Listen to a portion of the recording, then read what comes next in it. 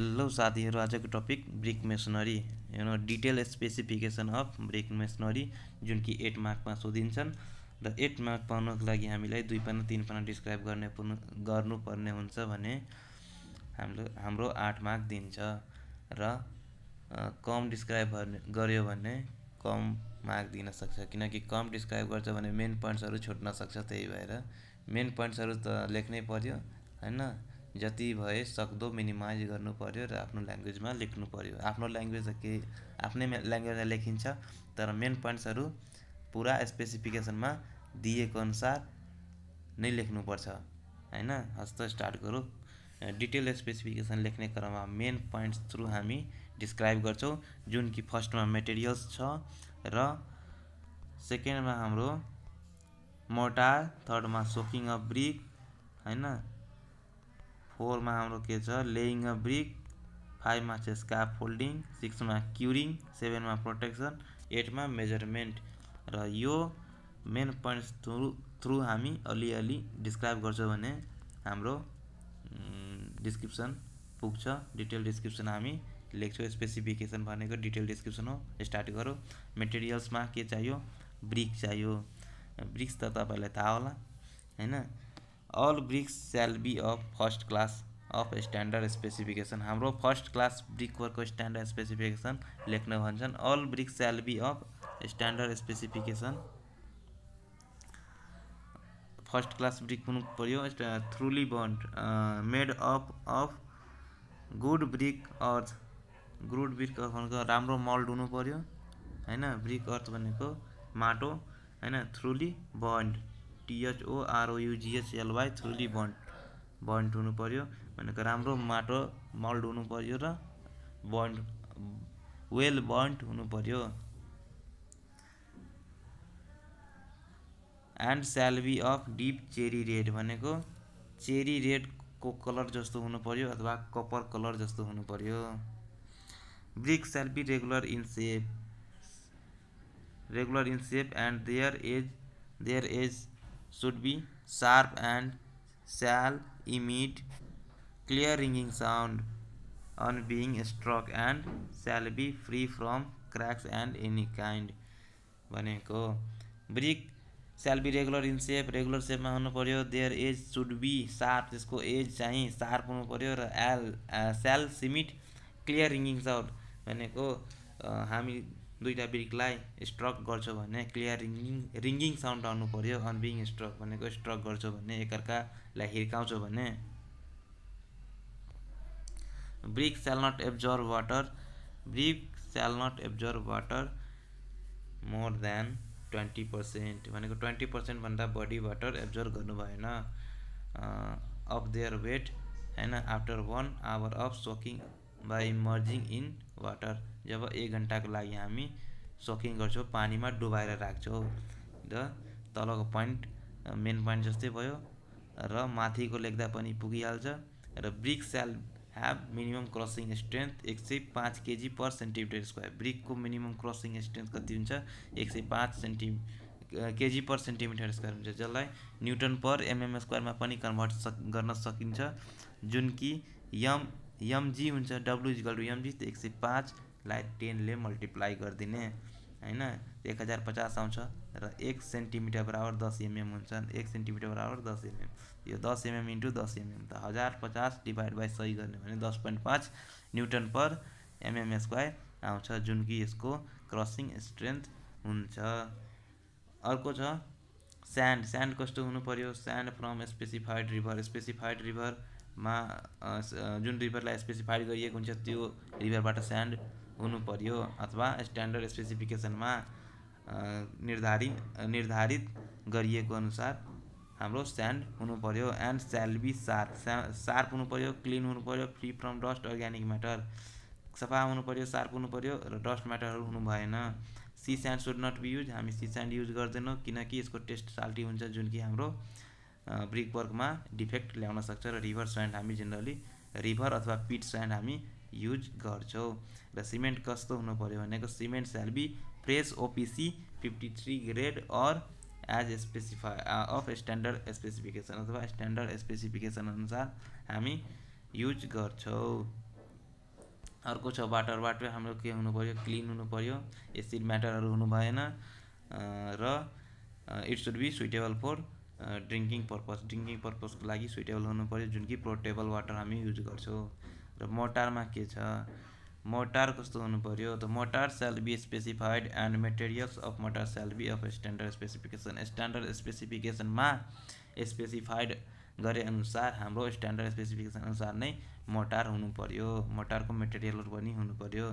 र proportion of cement sand motor may be 1:3, 1:4, 1:6 सम्म हुनु पर्यो एज स्पेसिफाइड। हाम्रो स्पेसिफाइड कति गरिएछ स्पेसिफिकेसनमा त्यही अनुसार, र स्पेसिफिकेसनमा स्पेसिफाइड इन्जिनियरहरूले गर्छ हैन। It should be prepared by mixing cement sand in dry state, भनेको सिमेन्ट स्यान्डलाई मिक्स गर्छौँ कुन बेला, ड्राई स्टेटमै मिक्स गर्छौँ। And gradually water is added to mix property, अनि बिस्तारै बिस्तारै वाटर रिक्वायर्ड क्वान्टिटीमा एड गर्छौँ अनि मिक्स गर्छौँ, भनेको राम्ररी त्यो मिक्स गरिदिन्छ। र सोकिङ अफ ब्रिक, सोकिङको मतलब पानीमा डुबाउनु। सोकिङ अफ ब्रिक्स स्याल be fully sucked in water, भनेको ब्रिक राम्ररी वाटरमा भनेको डुबाउनु पर्यो। बाई सबमर्ज गर्छ, तल हामी थिचेर त्यसलाई डुबाइदिन्छौँ। र in water tank for a period of 12 hours, भनेको 12 घन्टाको लागि हामी इमिडिएटली बिफोर युज, भनेको युज गर्नुभन्दा पहिला 12 घन्टाको लागि पानीमा डुबाउँछौँ वाटर ट्याङ्कमा, त्यसलाई हामी सोकिङ अफ ब्रिक भन्छौँ। सोकिङ sale be continue till air बब्लिङ is stop, जबसम्म एयर बब्लिङ स्टप हुँदैन तबसम्म हामी सोकिङ गर्छौँ। अर्को छ लेइङ अफ ब्रिक। लेइङ भनेको के हो, भनेको ब्रिकलाई हामी राख्नु, त ब्रिकलाई त्यतिकै राख्दैन, हामी स्ट्रक्चर बोन्डमा राख्छौँ अथवा इङ्ग्लिस बोन्डमा राख्छौँ हैन, अथवा अनलेस अदरवाइज स्पेसिफाइड। ब्रिक स्याल be well bonded and led in English बोन्डमा राख्छौँ हैन, अनलेस अदरवाइज स्पेसिफाइड, हैन भने स्पेसिफिकेसनमा जसरी स्पेसिफाइड हुन्छ त्यही अनुसार हामी ब्रिक राख्छौँ। एभ्री कोर्स स्याल बी ट्रुली होरिजेन्टल, भनेको ट्रुली होरिजेन्टल हुनु पर्यो। स्याल बी ट्रुली इन प्लम, भनेको प्लम अनुसार ट्रुली भर्टिकल पनि हुनु पर्यो। भर्टिकल जोइन्ट्स अफ कन्सिक्युटिभ कोर्स स्याल not become directly over one another, भनेको भर्टिकल जोइन्टहरू हुन्छन् ब्रिकको, भनेको फर्स्ट कोर्स र सेकेन्ड कोर्सको कन्सिक्युटिभ कोर्स भन्छौँ, अथवा सेकेन्ड कोर्स थर्ड कोर्स भनेको एकअर्कामाथि भर्टिकल जोइन्ट आउनु भएन। वाइल अल्टरनेट कोर्स भनेको 1, 3rd, 5th, 7th त्यस्तोमा हाम्रो भर्टिकल जोइन्ट्स चाहिँ भर्टिकल डाइरेक्सनमै आउनुपर्छ, र कन्सिक्युटिभमा हाम्रो vertical joints one over another vertical डाइरेक्सनमा आउनु भएन। र मोटार जोइन्ट स्याल नट एक्सिड 6 mm, भनेको फर्स्ट क्लास ब्रिक वर्कको लागि 6 mm भन्दा बढी मोटार हामी युज गर्दैनौँ, त्यति नै पर्याप्त हुन्छन्। र second class brick, third class ब्रिकको लागि, सेकेन्ड क्लासको लागि हामी 10 mm भन्दा बढी युज गर्दैनौँ, र थर्ड क्लास ब्रिकको लागि 12 mm भन्दा बढी हामी युज गर्दैनौँ, त्यति पर्याप्त हुन्छन्। नेक्स्ट छ ब्रिक स्याल be led with frog upward, भनेको ब्रिक स्याल be led with frog upward. Frog भनेको ब्रिकमा खाल्टो हुन्छ एक साइड, जुनमा कम्पनीको नेम लेखेको हुन्छन् त्यसलाई फ्रग भन्छौँ, त्यो हामी माथि राखेर हामी ब्रिक वर्क गर्छौँ हैन। एक्सेप्ट इन टप कोर्समा के गर्छौँ भने वेयर फ्रग स्याल बी प्लेस्ड इन डाउनवर्ड, भनेको फ्रग तलतिर फर्काइदिन्छौँ अनि हामी ब्रिक वर्क कम्प्लिट गर्छौँ। र ब्रिक वर्क स्याल be carried out not more than 1 metre, भनेको हाइट एट अ टाइम, एक समयमा 1 मिटर भन्दा बढी हामी ब्रिक वर्क गर्दैनौँ। र यो इम्पोर्टेन्ट क्वेसन पनि छ, भाइभाहरूमा पनि सोध्न सक्छ। र हामी वाल बनाइरहेछौँ भने चारैतिर हामी 1-1 मिटरको कम्प्लिट गरिदिन्छौँ, त्यसपछि हामी सेकेन्ड 1 मिटरमा जान्छौँ, भनेको फेरि 1-1 मिटर चारैतिर कम्प्लिट गर्छौँ, त्यसरी हामी ब्रिक वर्क गर्छौँ। अर्को छ स्क्याप folding. Necessary and suitable स्क्याप folding स्याल be provided to facilitate the construction machinery, भनेको जति नेसेसरी हुन्छन्, आवश्यक हुन्छ र सुहाउँदिलो हुन्छन् स्याल बी प्रोभाइडेड, हामी त्यति कन्स्ट्रक्सन मेसिनको लागि प्रोभाइड गर्छौँ। र स्क्याप फोल्डिङ स्याल बी साउन्ड, भनेको हलुको हुनु पर्यो र स्ट्रङ हुनु पर्यो। मेम्बर्स सफिसिएन्टली स्ट्रङ मेम्बर्सहरू पनि पर्याप्त मात्रामा स्ट्रङ हुनु पर्यो, so as to with stand all type of load impose upon it. जति अल टाइप अफ लोड हामी युज गर्ने बेलामा र गरिसकेपछि जति लोड हुन्छन् सबै हाम्रो खप्नु पर्यो, रेसिस्ट गर्नु पर्यो। अर्को मेथड छ क्युरिङ। अर्को मेथड क्युरिङ छ भने क्युरिङ भनेको पानी पटाउने काम हुन्छन्। त क्युरिङमा के गर्ने भने the brick work sale be kept weight, the brick work sale be kept wait for a period at least 10 days. 10 डेजसम्म हामी यसलाई भिजाएर राख्छौँ, मोइस्ट गरेर राख्छौँ।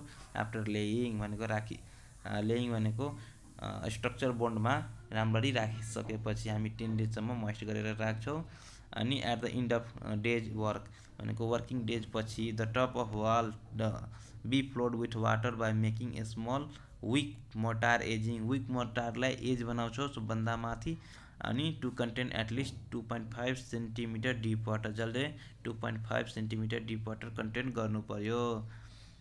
अनि हामी के गर्छौँ भने पानी पटाउने बेलामा हामी माथिबाट पानी पटाउँछौँ ताकि दुईटै साइड वाटरको हुन्छन्, दुईटै साइड हाम्रो चाहिँ पानी जानु पर्यो। कसैले एकै साइडबाट पटाउँछ, त्यो त्यति इफेक्टिभ हुँदैन, बट दुईटै साइडबाट हामी पटाउँदा मोर इफेक्टिभ हुन्छन्। द प्रोटेक्सन, यदि